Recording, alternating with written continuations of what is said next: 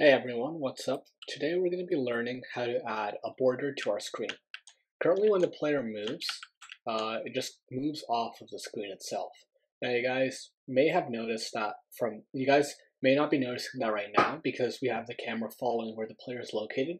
But the issue is that by constantly rendering more and more space, we actually cause the graphics card to have to constantly generate more and more graphics.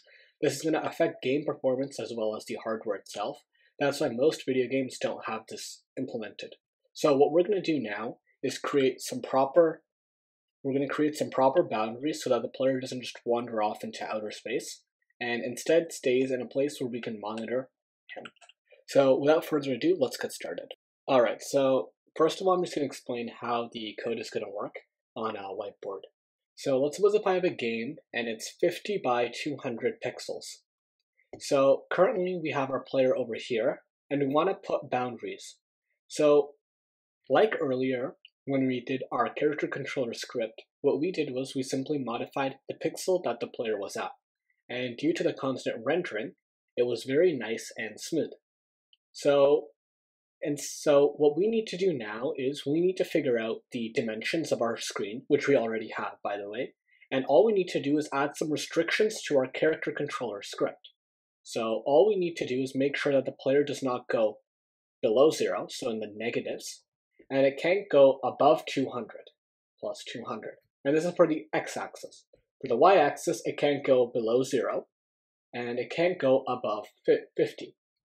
So by adding these simple restrictions, we can create a proper character controlling movement. So without further ado, let's get coding.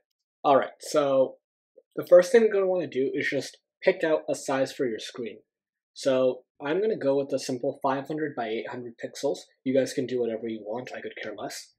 Alright, and make sure you guys are familiar with AND operators and Boolean logic.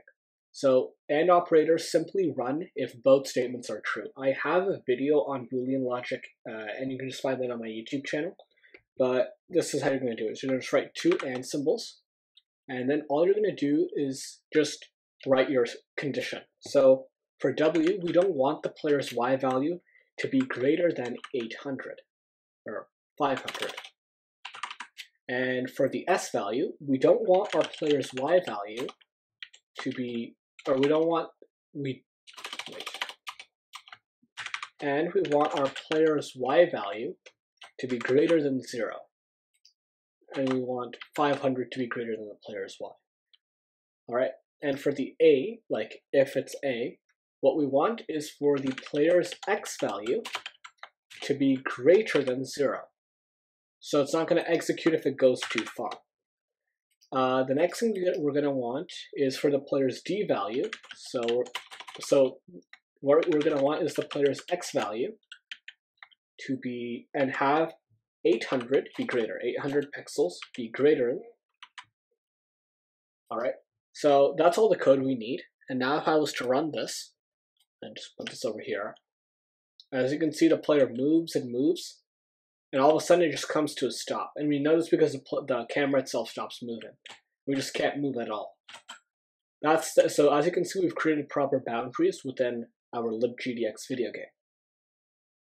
I'm just going to test it out from here. Yeah, so as you can see, the player's just stuck. They just can't move. So that's it for this tutorial. If you guys have any comments, leave them down in the comment section below. Like, share, and subscribe. Have a nice day.